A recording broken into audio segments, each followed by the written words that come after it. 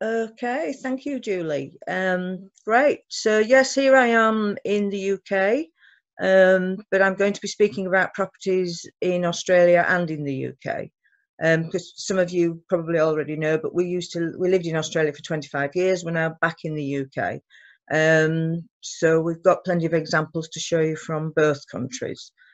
So welcome everybody, and it's great that you've joined us. So we'll get going with this talk about before and after benefits of host property management.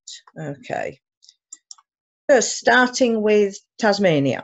So Laurel Gordon, who got onto our thing quite a few years ago, we've dubbed her the mulching queen. Laurel has done amazing things with her property, and most of it through mulching, which I'll explain a little bit more about in the next slide. But basically, mulching is building up the organic matter in your soil in a very expensive way and an easy way to do,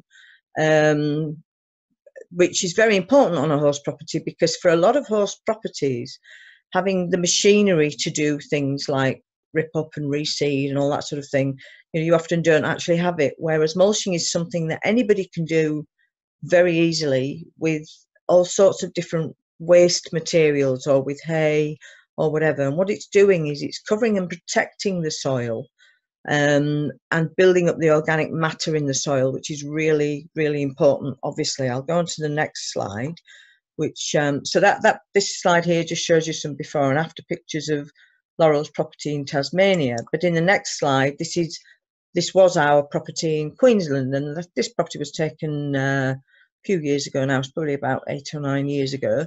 But you can see in the bottom right picture there, you've got the horses eating the round bale. So this is something we advocate, is mulching with round bales. So basically, you let the horses eat the round bale, spread it out, so the so-called waste becomes the mulch. So you can see in that picture there, top right, where there's been several round bales fed over that area. So there's several inches or quite a few centimetres of mulch laid down. And then again, going back to the picture on the right, bottom right, you can see how much sand there is previously in that area. So then that area is mulched thoroughly by the horses, and then picture in the bottom left shows you what happens then once the horses have been taken out, and rain comes along, and then the seeds that are in that hay start to germinate, or you can hand seed into it, or both. So it just makes a huge difference, and that's how you can actually create new soil. So mulching is a really good practice during drought, for instance. So this next picture goes back to Laurel's place during a drought. So, in drought conditions, that's pretty good for in a drought. And if you just compare, Laurel took pictures of next door's property at the same time, you can see how little organic matter there is there on next door's property where they haven't been mulching. So going back to that one, huge difference. So even though droughts obviously are really, really bad, there's a lot you can do to reduce the effects of the drought, and also to make it so that when the drought breaks, your land will recover pretty much immediately if you don't overgraze during the drought. So if you can get the horses out of there before it gets too short, then once the drought breaks, then your land is going to come back so much quicker. So another picture here of a before and after picture of a holding yard. So when I talk about a holding yard, what we're talking about is, there's various names for it, but basically a loafing yard, holding yard, whatever. It's somewhere to put the horses when the conditions are not right on the rest of the property for grazing. So as many of you hopefully already know about, the equicentral system which we developed and advocate, basically it means that the horses are always coming back, and I'll just show you a picture here of a basic setup for an equicentral system. It means that you have somewhere that the horses keep coming back to voluntarily most of the time. So in Australia, often that's an arena that can be used as your holding yard, or in the UK, people often use an old stable yard, or as I'll show you in the next picture, you might purpose build a holding yard as well. But what that means is that whenever the conditions aren't right, the horses are removing that grazing pressure. And as I said, it's actually, most of the time, that's voluntary, because what happens is horses go out to graze, but when they've finished a grazing bout, which lasts around 1.5 to 3 hours, 1.5 to 3 hours, they will then come back to where the water is, and where the shade and shelter is, voluntarily, because that's what they do in the wild. They move around what's called their home range, and they move out to the grazing area, but then they move back to shade and shelter and water and so on. And that's what they do in the wild. So the ecocentral system's just copying that. It's providing all their resources in a home range, albeit much smaller than in the wild. But what you're doing is you're providing a mini home range for them. So it works really, really well, because the horses then start to help you to actually take care of the land. So during a drought or during a really, really wet period, then that means that all that standing around behaviour that normally just wrecks the land, whether it's too wet or too dry, takes place in a surfaced area instead.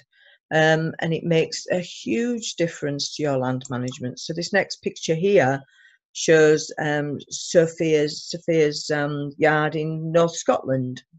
And this holding yard has got various surfaces on it, and her horses just love spending time in there. So again, most of that is voluntary, as in they bring themselves back to it.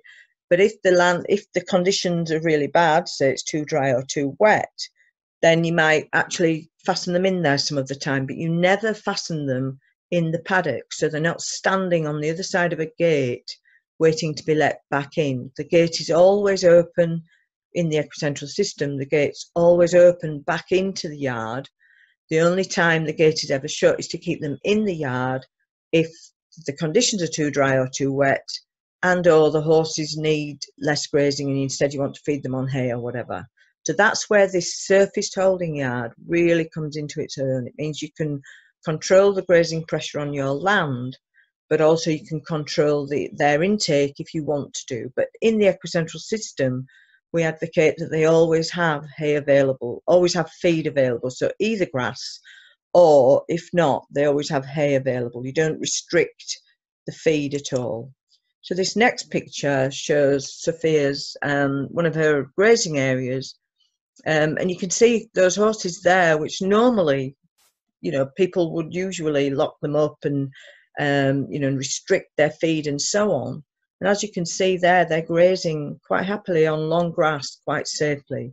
That's what we teach with the ecocentral system as well, is how to do that safely. It's about having longer grass, which is higher in fibre and lower in sugar per mouthful.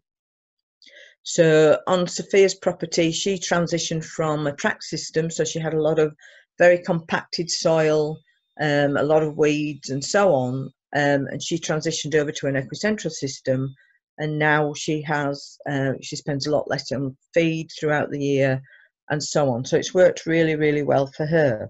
Okay, so back to Australia. So we've got Carrie's property just outside, on the outskirts of Sydney. So this property, Carrie got into coming to our talks many years ago. She's probably been to more talks than anybody we know of, when we were doing lots of talks around the Sydney area.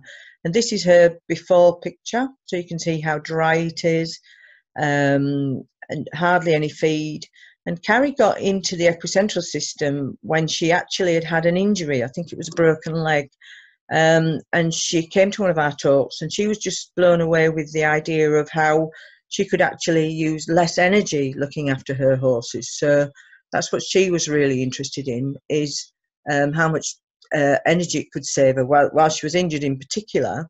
So she's had brilliant results on her property by subdividing the land so that she can carry out rotational grazing, which is what we strongly advocate, is that you have rotational grazing in place. So you're moving the horses around the land. So in that picture there, you can see how you've got the paddocks are all at different stages. You've got one waiting to be grazed, one currently being grazed in the middle, and the one on the right, which has been grazed and is now being rested. And again, that's what happens to pasture in the wild. Obviously, there's no fences, but the horses move across the landscape, and areas get heavily grazed, but then the animals move on, and those areas get a chance to rest and recuperate. So rotational grazing is just copying that.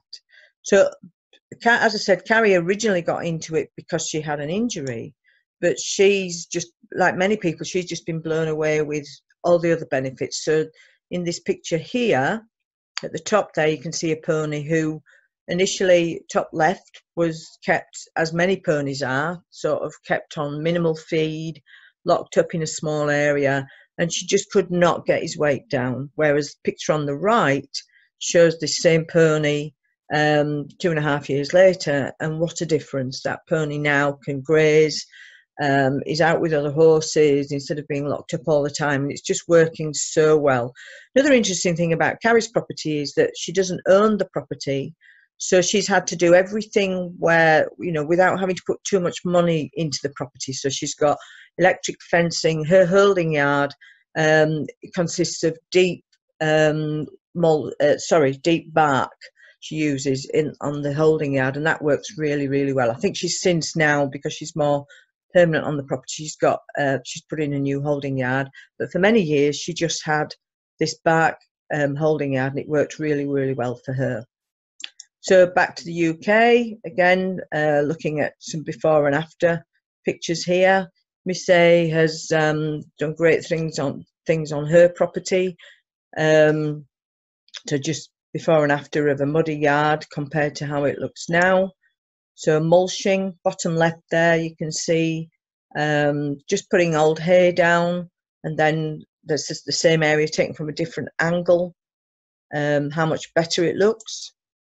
So again, with Miss A, how she got into it is she had a horse who was very obese, and she's just been blown away with what a difference it's made to her horse's lifestyle.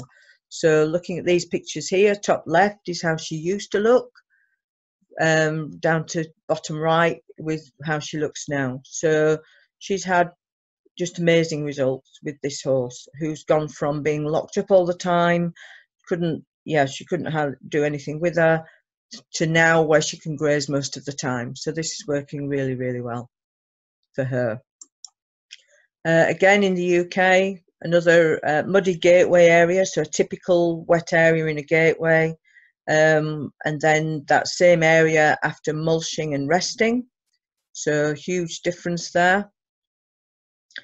And again, if you think about it, because the horses are not standing for hours on end in that mud, you've got many other benefits as well, such as, you know, mud fever, so all those skin conditions that come with standing around in the mud. But while they're standing around in that mud, they're just making conditions worse. So if you can turn that around and make it so that the horses can get themselves off that area, the only reason they're standing there is because the gate's shut. So if you can actually turn it around so that the horses can get themselves off that area, they will do. They don't want to stand there. They stand there because the gate's shut. So if you provide a surfaced area for them to stand instead, they'll quite happily do that. And then you know, in most cases, it results in no mud. So it's not hard to do once you understand how to do it. So back to Australia, so this time in Victoria. Another thing we advocate is, so on the picture on the left, you've got a channel worn along the fence line, which is very common, especially with separated horses, but you can get it anyway, where horses tend to walk down in one particular path. So in this case here, at Brimham Park, they've rolled out, which is an adjustment centre, they've rolled out round bales just on that one pathway and had brilliant results from doing that. So if we look at the next picture, it shows what that area looks like now.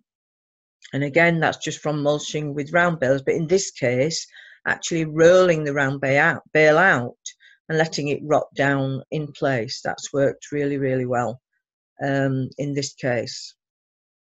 So this next property, Split Rock Mountain, this is in Queensland, just outside Toowoomba. So Carol Stevens has just had amazing results with this property, saying that she's put an awful lot of work in. Carol came to one of our talks quite a few years ago, and then we didn't hear anything from her for years, and she came back to one of our talks a few years later and showed us what she'd actually achieved on this property, which is just amazing, absolutely amazing what Carol's done. So when Carol bought the property, it was 200 acres, it still is 200 acres, an adjustment property. And what the problem was, there was no feed, and the owners were all having to spend a huge amount of money on bought-in feed. So something to think about is a horse property should be as sustainable as possible. If you're having to buy in feed, it just doesn't make sense. I mean, obviously there's times of the year when you have to do that, but your aim should be to do that as little as possible. And by using a rotational grazing system, like the equicentral system, then over time, you should be able to maximise the production of the feed on that land, which is what you should be aiming for. So you're becoming more sustainable, if you like. And this is what everybody should be aiming for, because there's only so much land around, and it just doesn't make sense to buy land and pay rent or a mortgage on that land, but then wreck the land and spend lots of money on bought-in feed. It just doesn't make sense at all.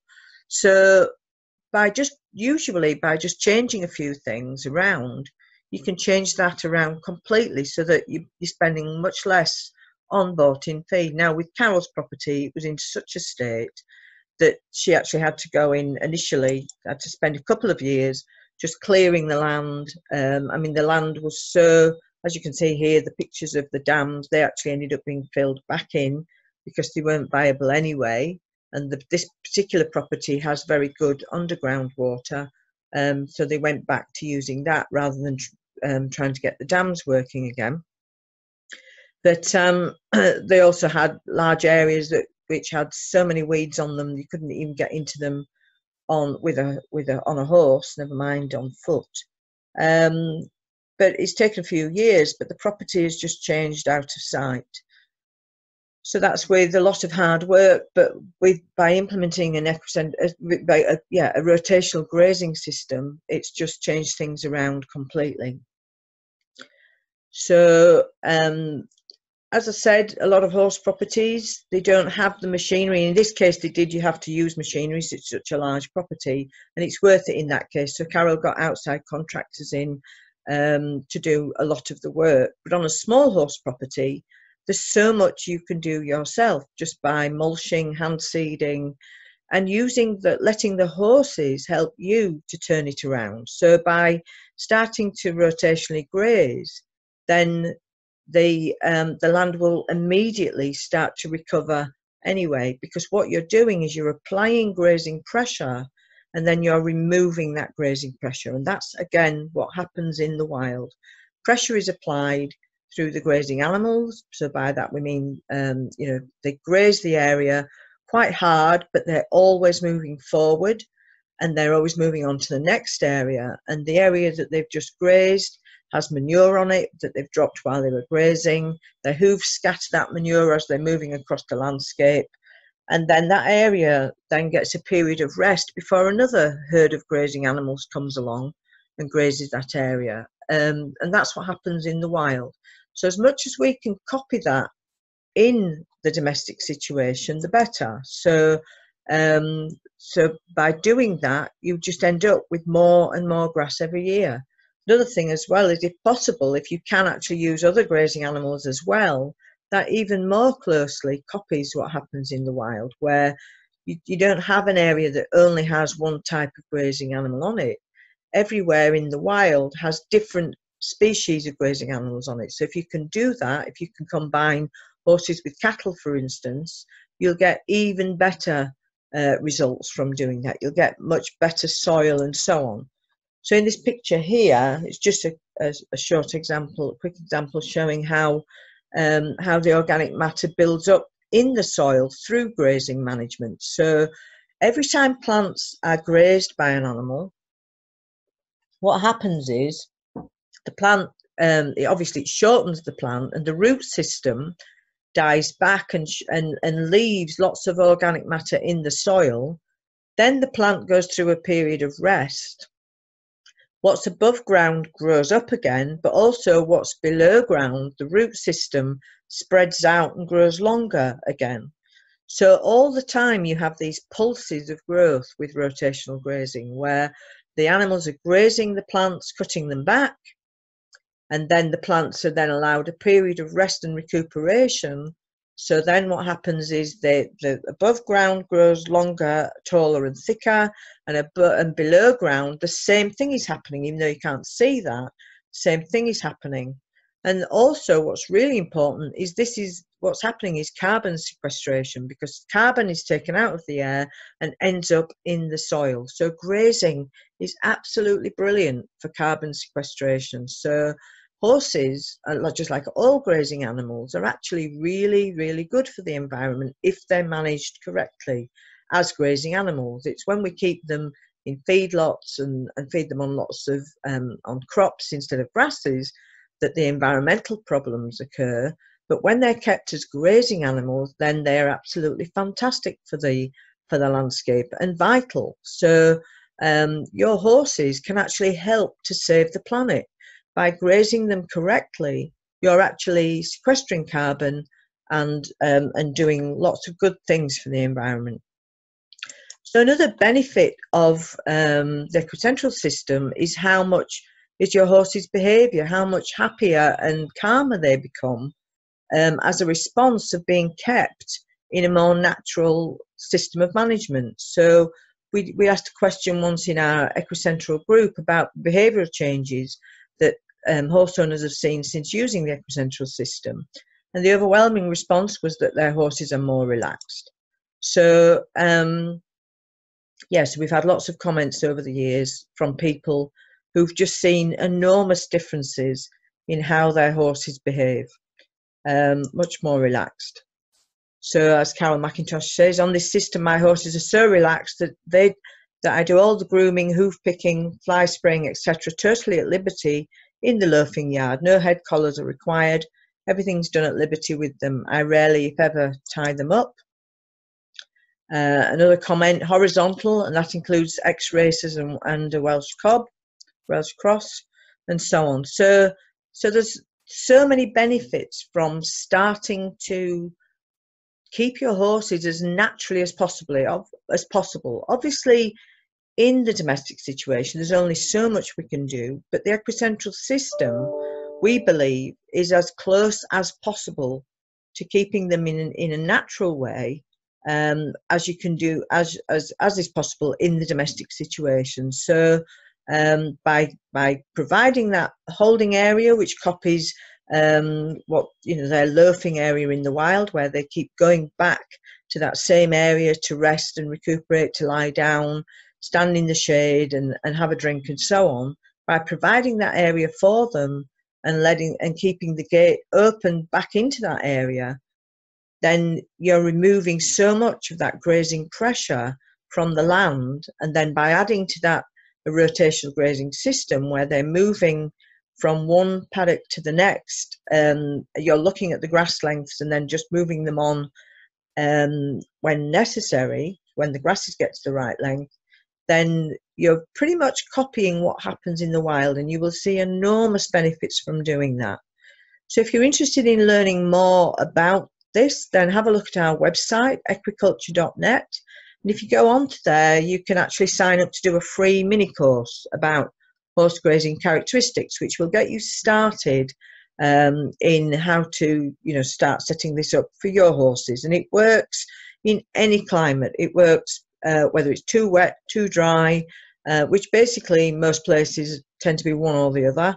So it will work for you wherever you live. So have a look at that, and I look forward to maybe speaking with you in the future. Okay, thank you.